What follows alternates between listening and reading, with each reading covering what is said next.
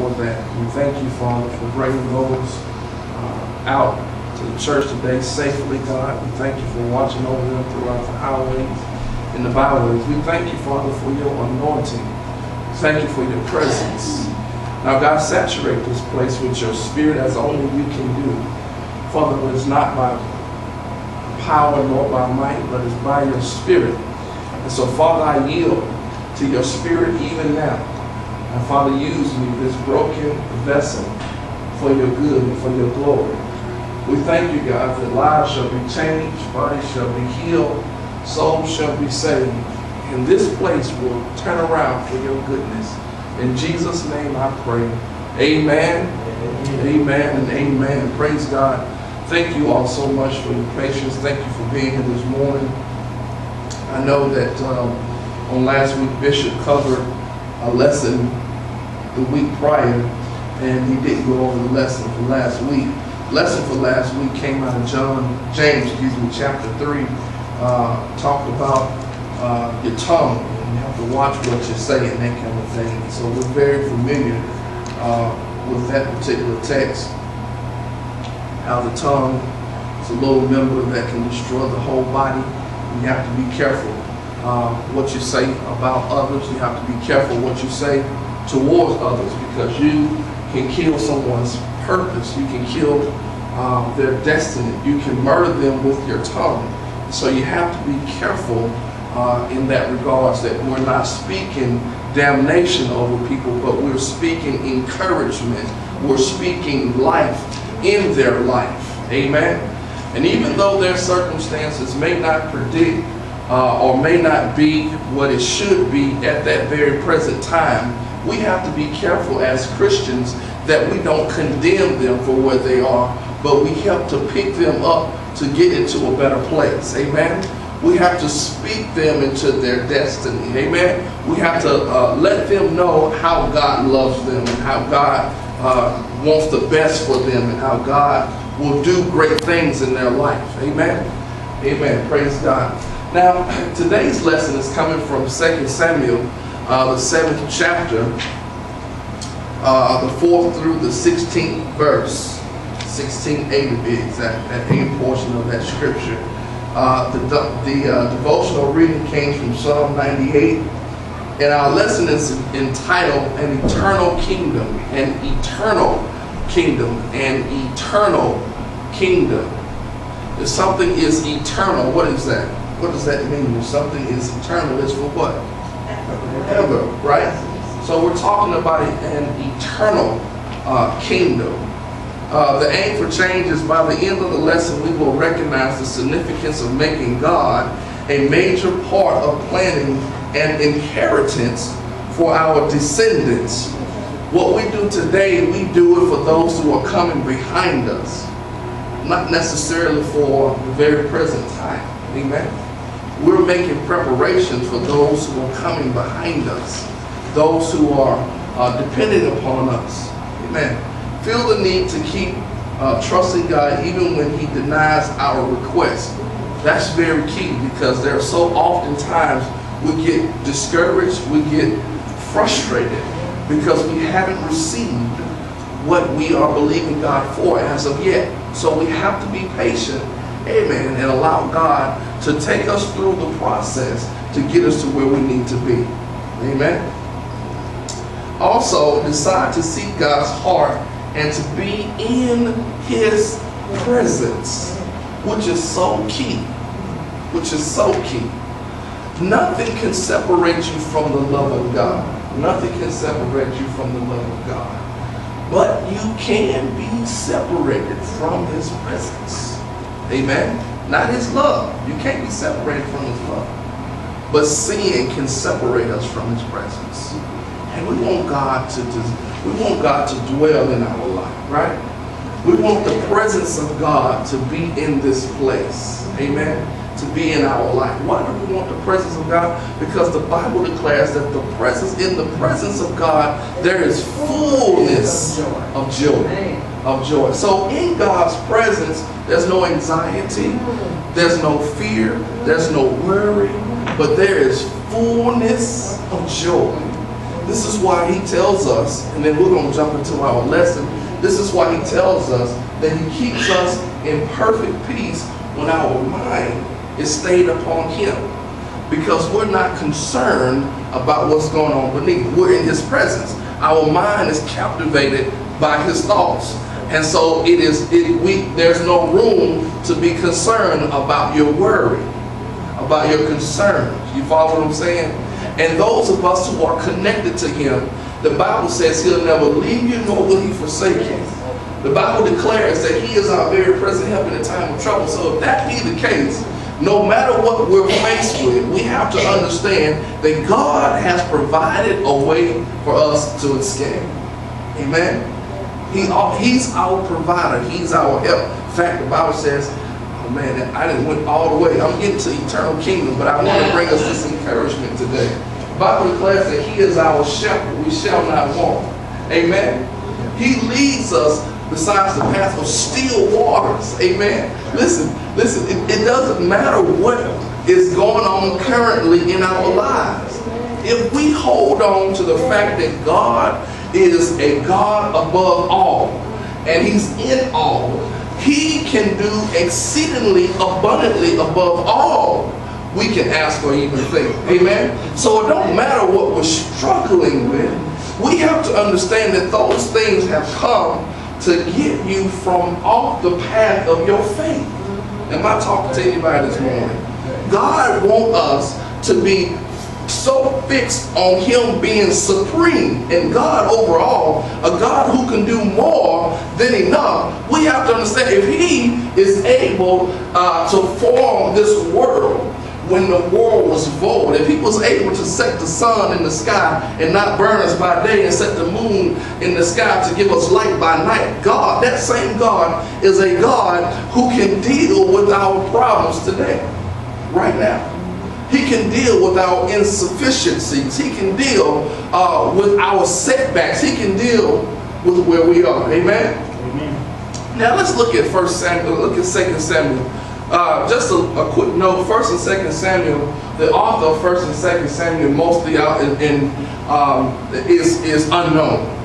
Most people will say that some people will say Samuel actually wrote the books, but he didn't actually. He probably gave information for 1 Samuel, his 1 Samuel chapter 1 up to his part of his life. You know, he probably gave that information, but the author of 1 and 2 Samuel is unknown. The text at hand, 2 Samuel chapter 7. Actually, when we get to 2 Samuel, we're dealing mainly with David's life. The Davidic ancestry. We're dealing with the life of David in 2 Samuel mostly. 1 and 2 Samuel deals with about the 12th century down to about the 10th century AD. Amen? Or BC, excuse me.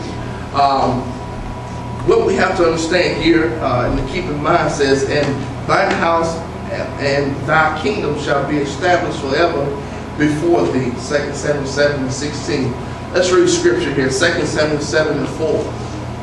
But that same night the Lord said to Nathan, go and tell my servant David, this is what the Lord has declared. Are you the one to build a house for me to live in? 2 Samuel chapter 7, when we first open up, David is having a discussion with Nathan. Nathan is a prophet who advised David along the way. There'll always be a prophet in your life who will advise you along your journey. Amen? And sometimes, amen, the prophet, that's there to advise you, have to give you there's some good news. In most cases, in all cases, the news is good, even if it's news that it looks like it's disciplinary action, but it's still good for you. Amen? But David here is talking to Nathan. Nathan answers David before he goes and speaks to God.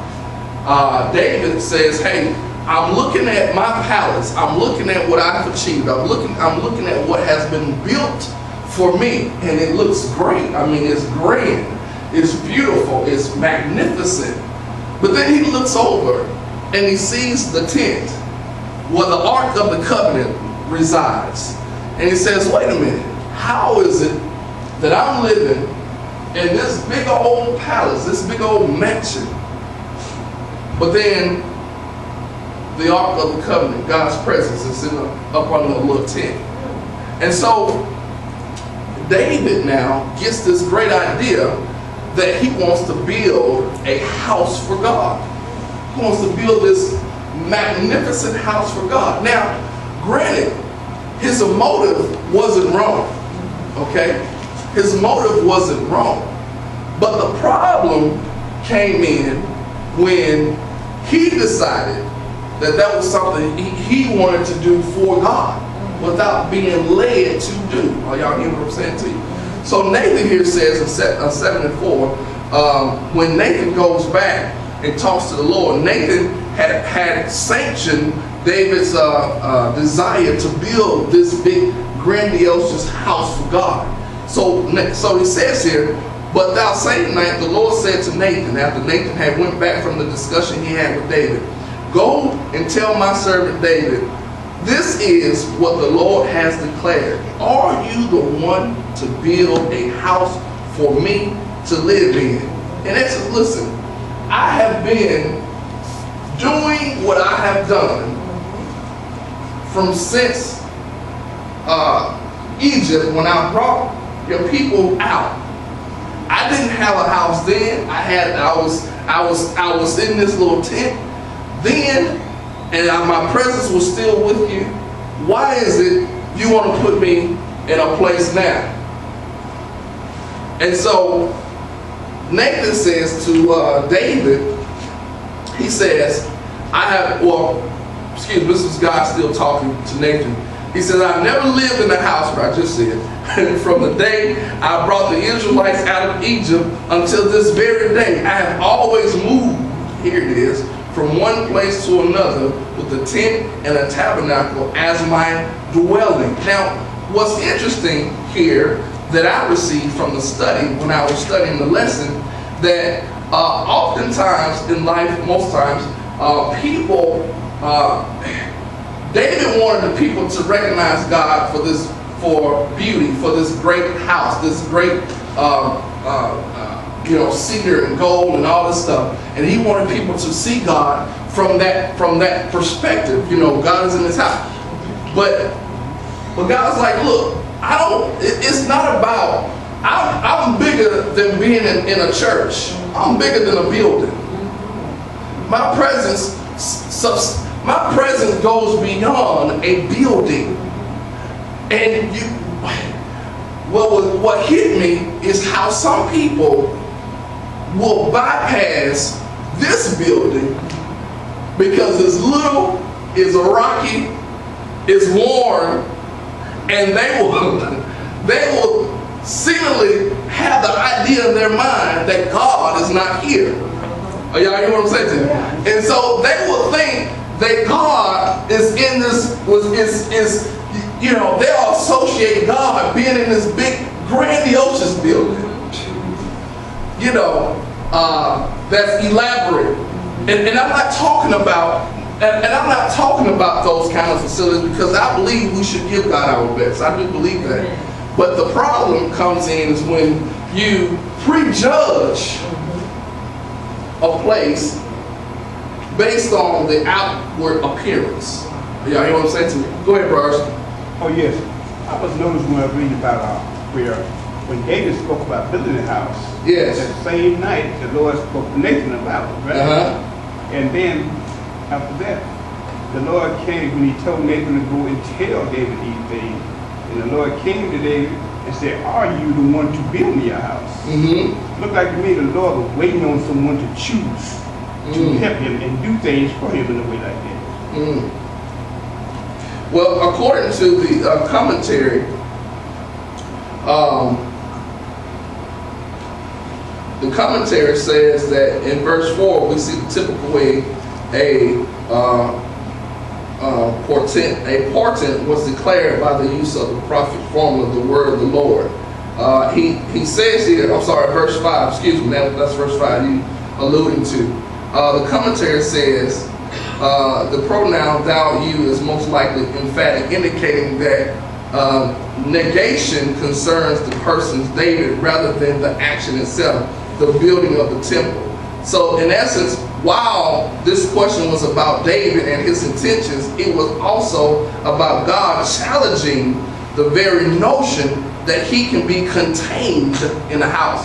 The question came to as a challenge to David.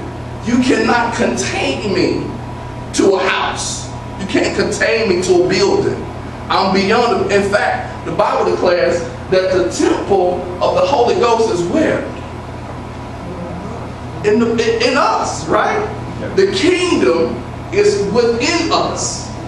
You cannot contain the very presence of God. You cannot denounce it to just or diminish it to just a building. It's within us. So when we go to church, we bring the church to the building. Are y'all hearing what I'm saying to you? And so it's important for us to let others understand that, listen, when you talk to me, you're talking to the church. This is why, and I love how the commentary do the messages. This is why he gave the message about watching what you say before he gave the message about the kingdom and where it's located, the house of God. Because when I talk back to my brother, what we have to understand is we're talking down to the very presence of God. He said, what you do to the least of them, you've done it unto me. Why? Because I reside in them. I reside in them. You follow what I'm saying? That's why he says, be careful how you entertain strangers. Because you might be entertaining what? An angel. We have to treat, that's why he says we got to love our neighbors. And we have to, see, because the kingdom of God is within us, God is love, right? We have to understand that we have to love people how God loves us. We got to love people that way. This is why it's important for us, amen, to lift them up instead of bringing them down. Because everybody's at different stages of their walk with Christ. You have babies, you have teenagers, and we never get to become adults. We all stay a child in God's eyes, amen? But we're at different levels of maturity in Him. And so because we are in different levels of maturity in Him, it's important for us, amen, to understand that people are going to be people. They're human, right? And they're going to make mistakes. Everybody is raised different. Everybody comes from different upbringings. Everybody is taught differently. And so it's up to us to have the mind of Christ when we're dealing with people, period. Amen? We got to have the mind of Christ when we deal with people, period. Point blank, period. And if you approach a person with the mindset that I'm gonna think about them how Christ, like Christ thinks about me. I'm not going to think about them from the standpoint of where they are, but I'm going to think about them from the standpoint of where Christ wants them to be. Oh, you hear what I'm saying to you? So I'm not looking at them in the flesh, I'm looking at them in the spirit in so many words. Are y'all hear what I'm saying? When you look at a person in the spirit and you don't see their flesh, then what it does is it makes you, I want to say like a force field. You know, if a force field, I don't know if y'all, well, I used to watch, what was that had that, cartoons a lot. I think it was, what was that had the force field? I can't remember the cartoon. But anyhow, the force field was designed so nothing could penetrate in. Are y'all hear me? So now watch this. If you think of people and you approach people and you deal with people from the spirit and not from the flesh, it puts up like a force field for you. So if they do something that offends you, it won't harm you because you're not even looking at them in the flesh anyway. Y'all hear what I'm saying to you? It doesn't bother you. It doesn't bother you Because you're not looking at him in the flesh anyway. I'm looking at him in the spirit. Y'all follow what I'm saying to you? So I don't have to get upset with them and fight with them because I'm not dealing with them in the flesh. I'm dealing with them in the spirit. Amen. Praise God. All right. So verse 6. Watch what it says here. Verse 7. Yet no matter where I have gone with the Israelites, I have never once complained to Israel's tribal leaders, the shepherds of my people Israel. I have never asked them, why haven't you built me a beautiful cedar house? Listen, God said, look, I didn't ask them, I'm not asking you, nor did I ask the people before you to build me a house. I didn't ask you to do that. And I love the fact that he lifted up the people that came before him, because he could have easily asked them, because, hey, listen, he brought them out of Egypt. He walked with them through the wilderness. He was with them when they crossed over Jordan. Now, I do remember him asking them to say, hey, I need for you, when you get across this Jordan, to set me some stones up as a reminder of who brought you over, how you got over, and as a reminder to your children that they don't forget about where they come from. But never once did he say, build me a big glorious house. Are y'all with me this morning? Now go say to my servant David, this is what the Lord of heaven's armies has declared. I took you from tending sheep in the pasture and selected you to be the leader of my people Israel. In essence, he said to David, look, man, you were the least of them. I gathered you. I called you out from tending sheep to lead my people, not put me in a place that the people worship the building versus worshiping relationship. It's about relationship. If you try to go and build this glorious building and say, come to this place to worship God, then you are taking away the very element of relationship. Are y'all hearing what I'm saying to you? My relationship is with you, David. I came to you. I brought you from a place of lowliness. You were the least of your brethren. But I used you. And it was because of my relationship. Are y'all hearing me? And so, people of God, what we have to understand is that we cannot associate material things to God. Can't associate that stuff. Obviously God gives us those things as benefits and blessings for serving him. But when you make that stuff God, you have just failed. You follow what I'm saying to you? David, look at David. Look at David's situation. David has accomplished great things. He's in a place of material wealth. He's living in a palace himself. He sees the material wealth that he has acquired himself.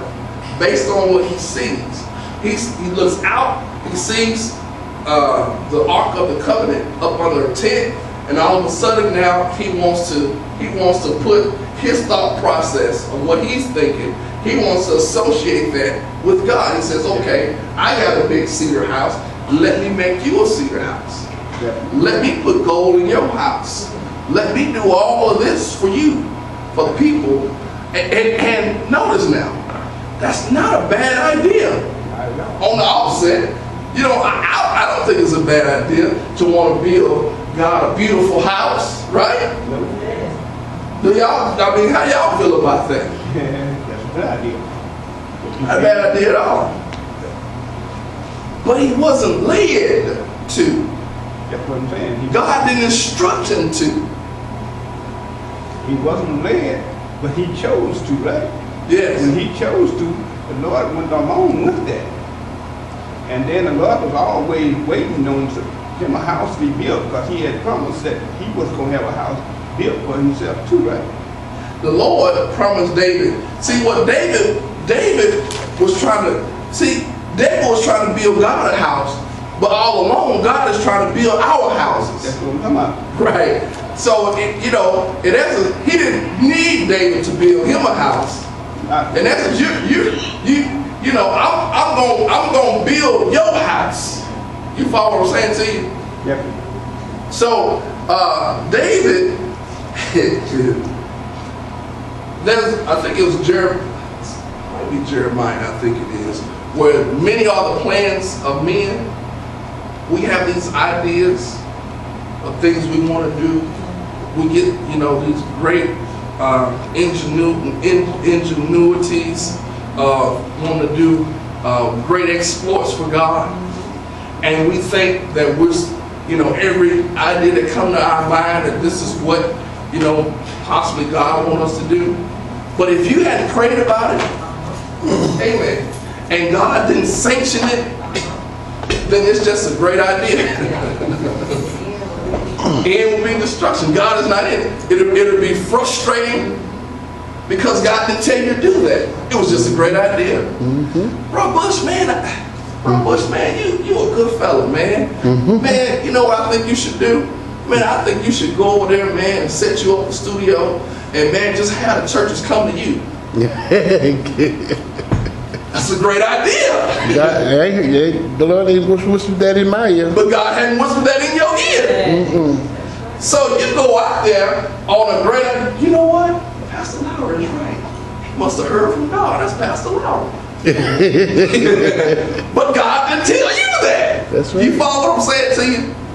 So in the body of Christ, I gave that example to show you how we get twisted up, how we get messed up. It's interesting that you say that, because a lot of times, there's some people that do that because, God has shared a particular, something with you, and because He hadn't shared it with them, they automatically feel that, like, you miss God because if that were the case, you would have shared it with them. It's not, it's not going to be like that. Right. Absolutely. You're absolutely right. It won't be like that all the time. And so what we have to understand is that it's about relationship. It's about each and every, let me say it this way, individual relationship. It's your own personal relationship with Christ. It's your own personal relationship. You have to develop your relationship with Him by spending time with Him, by praying, by fasting. You have to develop that relationship, cultivate that relationship. Psalms 1 says, I meditate on God's